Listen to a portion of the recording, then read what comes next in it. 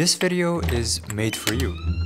Yes, you who look a lot into the future and set goals and are dedicated and look into the future again. At least this is how I unconsciously was taught to view life. Always look forward. There is in any goal always a next step, something to work towards too. Why linger and look back? Isn't that a waste of time? I kinda never thought about it. After finishing high school, university was a natural choice. So I aced my high school exams and that was it. My mind was focused on the bigger task, not failing my physics degree. These are all the master students that finished their course.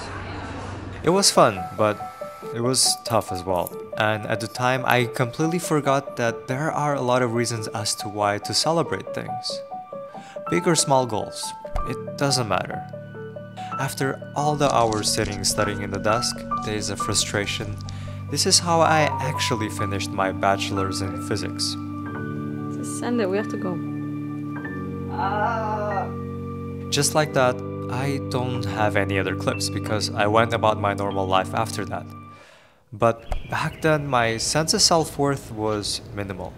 I always downplayed my achievements. I never told that I was proud of myself.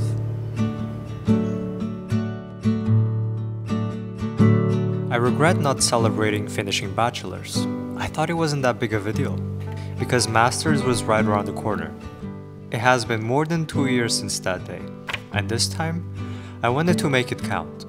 Do more exploring, deeper than knowing just what is essential for life that is thriving. Celebrating isn't just about the end result.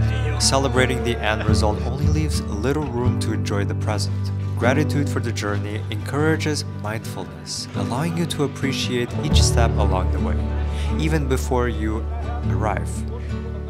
I honestly wanted something different than this. This time, I wanted to make it right. So for the last 2 years of my life, I wanted to celebrate anything. No matter if my mind told me it wasn't worth celebrating or I wasn't worth it enough, no matter if it was big or small, this is everything I celebrated.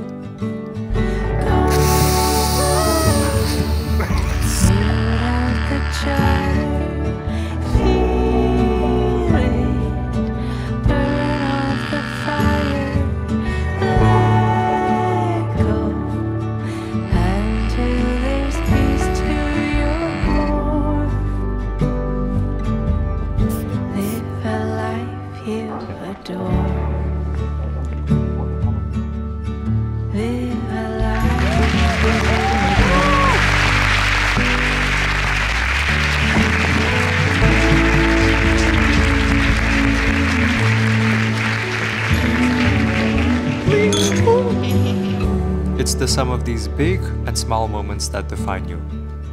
Don't let them escape.